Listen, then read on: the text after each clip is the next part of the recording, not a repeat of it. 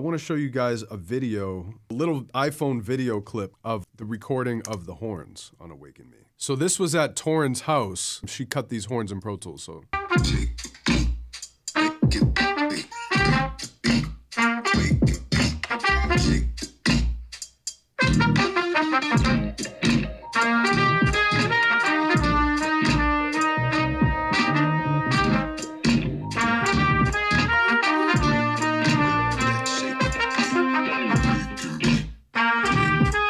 I love little video clips like that, just in retrospect when the release is coming, just to see the making of the track. All right, so check it out. I'm just gonna load up the session and show you guys how it all came together. Yeah, this is a huge session, actually. There's a lot going on in this session. I mean, it's still crazy to me. We're all remote. I've actually never met Kyla in person or met L.Dre in person, but we all know each other through the internet. So it's crazy what you can do just through Instagram DMs, through Zoom. They haven't even met each other, but now they're probably gonna do records together. Wild, man. So this is how it all started. Back in April, L.Dre DM'd me and he sent me a couple things. He sent me a melody loop, which I worked on, but it's not what we ended up releasing, and he sent me a drum loop. And as he said, he's like, well, I'm the drum guy, so normally people know me for doing the drums. But I like this drum loop, and I was like, F it, I'm gonna just make something to this. So check it out. Here are the drums that L.Dre sent me.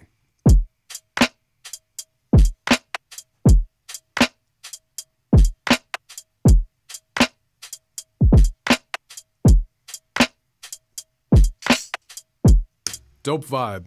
What I started with was guitar chops. And what I did was I played some chords in Trillion, because Trillion has bass, but it also has other electric guitars in it. So I added these chords.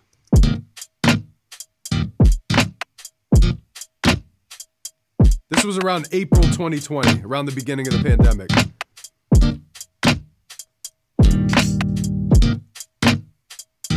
Took me like 2 seconds, just played that.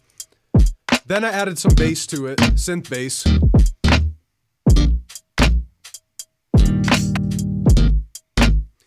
It kind of gave me like this D'Angelo, J Dilla kind of vibe, so I just rolled with it. Next thing I did was I added some vocal chops.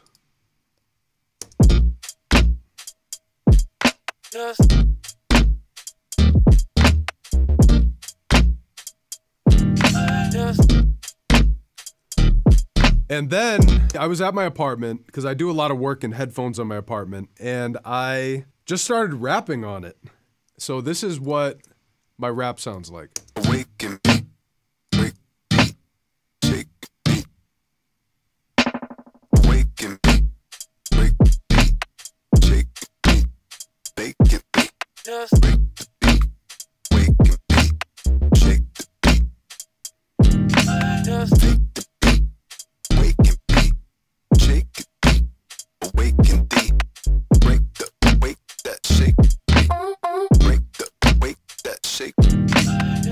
Basically, that was the beginning of the track, and so I sent that to L.Dre maybe like an hour later or something. I just threw it down. It was very quick. I think it took maybe like 15 minutes or something, but it was a vibe, and it felt good. And the track sat for a while until I was going through my tracks on Twitch, and people were like, yo, that sounds crazy. And I was like, all right, I'm gonna work on it. I started messing with it a little bit on Twitch, working on the mix, getting it to sound a little more cohesive, working on the arrangement. Then I was like, yo, I'm gonna hit up Torin. I'm gonna see if he wants to play some guitar on it. So I sent it over to Torin, and he sent me a bunch of dope guitar stuff. The approach I took was I put a gate on it, so it's like little bits and little chops, kind of like the vocal part, to give it this staccato feel. And this is some bass Torin played.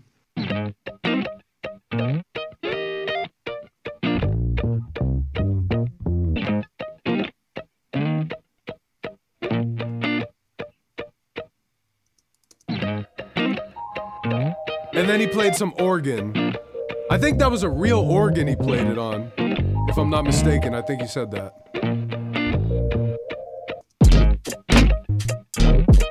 At that point, we had the chops, Torin's guitar, L.Dre's drums, synth bass, and then he was like, yo, I added something crazy. Kyla was at the studio and she laid down horns on it. She must have given me a session with like 80 tracks, with like tons of dope horn stuff. So when I first heard it, I was like, yo, it's on. I sent a text to L.Dre with that Pro Tools session that I played. L.Dre was like, yo, that's crazy. So check it out. I'm gonna play you guys some of the horn stuff.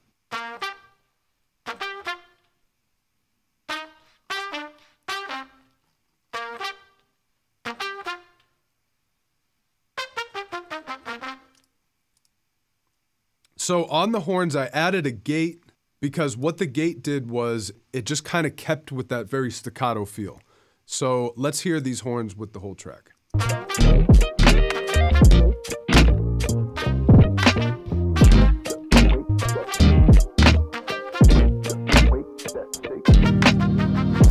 Crazy, crazy.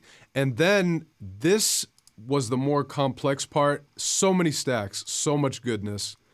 Check this out. This is where, like, you hear it and you're like, yo, this track is legendary.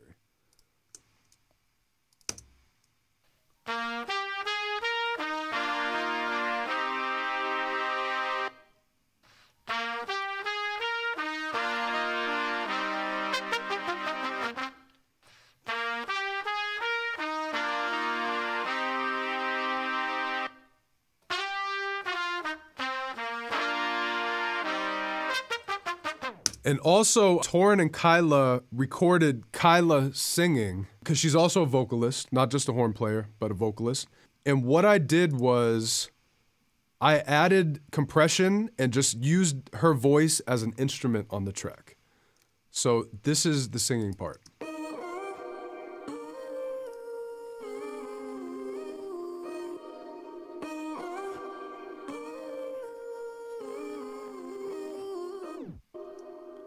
And then all together.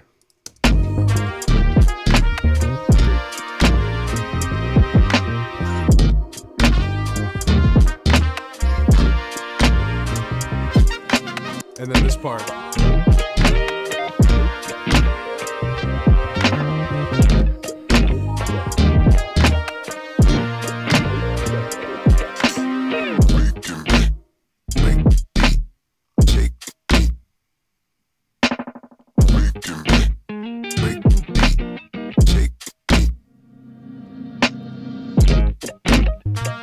So like for that part, I wanted to have a build-up, so I took one of the chords, added a reverb tail. I have this tip on my YouTube if any of you guys want to know how I did this, but basically what I did was I added a reverb to a little note, one little note of it, took that reverb tail, reversed it, and came up with this. I did a TikTok video also showing how I did this, so it's on my TikTok. I mean, that's pretty much it. Like, the track is complex, but simple at the same time. There's just a lot of great minds that came together. Let's look at the master. What do I do on the master?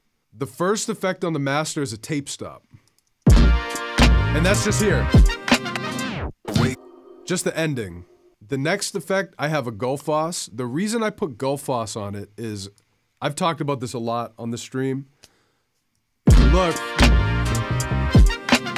what they did was they studied the human ear, and they took frequencies that sound good to the human ear and put it into this plugin. So as you turn up the recover and tame, it's matching the song to those frequencies that are pleasing to our ear. So Gullfoss is pretty much always first on my master chain. Then I added multi-band compression. Without it,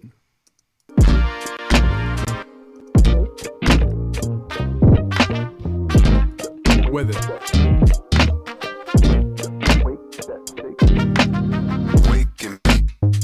With it. So what it's basically doing is it's just compressing all the frequency bands, high, mid, and low. And once I compressed the high band, I added 2 decibels of gain to just kind of give it this shimmer. So I really like using the high frequency band and multi-band to give you this high-end brightness. After that, I have a saturator, just to give it more warmth. So this is without it. It kind of just brings out some of the crunch in the mix. After that, I have a glue compressor. It's just catching like a little bit of peaks from the kick and snare. I have a fast release, medium attack, and it's soft clipping, just to give a little more punch. So it's giving a lot of gain and a little bit of gain for the kicks into the soft clipper and glue. So it's clipping just a little bit on the output. After that, I'm going into a FabFilter Pro-L with 2 decibels of gain. So after the clipping, it's squashing it just a little bit just to get some more loudness.